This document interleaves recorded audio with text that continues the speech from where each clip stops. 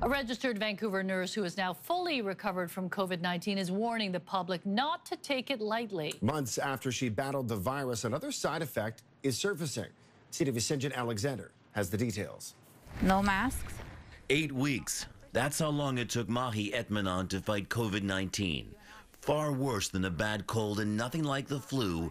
It felt like something was ripping her up from the inside. It feels absolutely unfamiliar. The pain is not localized in one area. It's just, it comes from inside and it goes through all your body. Now, several weeks after recovery, another side effect.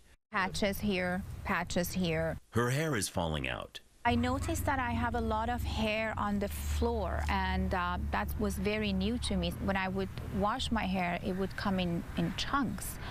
And then I started looking in the mirror, and I saw some, spots that's thinning. She's not alone. Months after the first outbreak, more and more people who've recovered are reporting the same condition. That was kind of scary because it was coming out in clumps. This is my hair loss.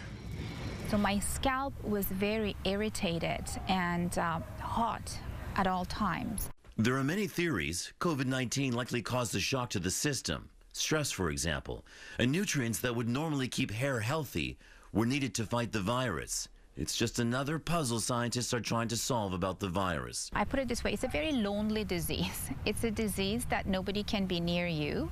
And there's still so much we don't know about it. In the words of a registered nurse, if you don't like wearing a mask, you'll really hate a ventilator. Sinjin Alexander, CTV News, Vancouver.